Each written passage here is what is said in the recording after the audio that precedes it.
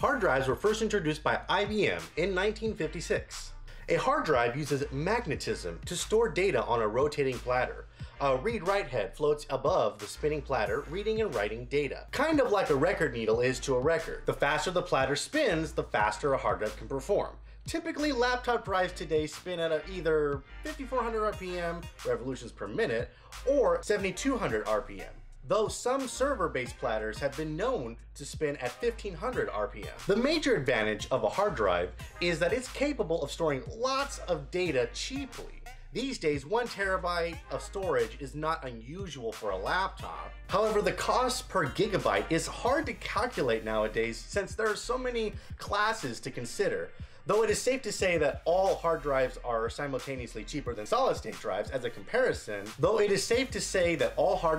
significantly cheaper than solid-state drives. As a comparison, the popular Western Digital Black 1 terabyte goes roughly for $69 on most websites, while the Samsung 850 EVO 1 terabyte solid-state drive goes for about $319, nearly 3 to 5 times the price of the Western Digital Black drive.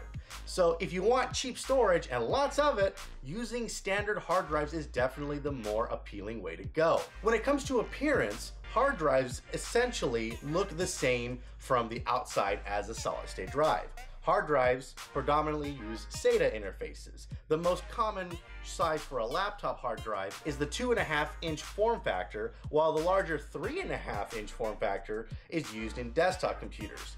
The larger size allows for more platters inside and thus more storage capacity. Some desktop hard drives can store up to 6 terabytes of data. That's all great, but what about the solid-state drive? What do I get if I'm willing to fork out the extra cash on one of these solid-state drives? You're probably familiar with USB memory sticks. Solid-state drives can be thought of as an oversized and more sophisticated version of the humble USB stick. Like a memory stick, there are no moving parts in a solid-state drive. Rather, information is stored in microchips. While a hard disk drive uses a mechanical arm with a read-write head to move around and read information from the right location on a storage platter, this is the main difference that makes solid-state so much faster. A typical solid-state drive uses what is called NAND-based flash memory. This is a non-volatile type of memory that is, of course, an essential characteristic of any type of permanent memory. During the early days of solid-state hard drive development, rumors floated around saying stored data would wear off and would be lost after only a few years. Regardless, that rumor is certainly not true with today's technology, as you can read and write to a solid-state drive all day long, and the data storage integrity will be maintained for well over 200 years. So, in other words, your data will outlive you.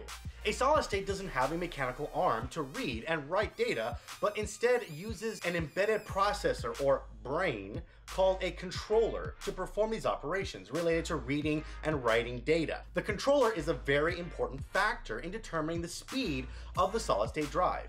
Decisions it makes related to how to store, retrieve, cache, clean up data determine the overall speed of the drive. Some other processes it manages are error correction and read-write caching, encryption, and garbage collection, to name just a few of the simple processes that it does. Yet suffice to say, good controller technology is often what separates an excellent SSD from a good one. The example of a fast controller today is the SAN4 SATA 3.0 6 gigabytes per second solid-state hard drive controller that supports burst speeds of up to 550 megabits per second read and write speed. The next generation SAN4's 3700 family of controllers was announced late in 2013 and is quoted to reach a blistering 1800 megabits per second read-write speed. The form factor of a solid state is actually the same as a regular hard drive.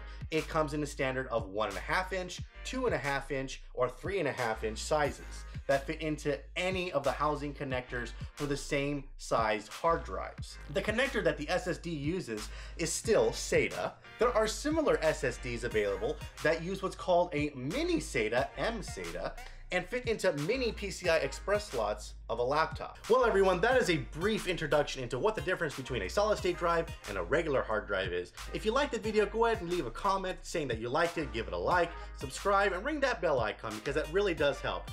Thank you so much everyone, and I will see you in the next explanation.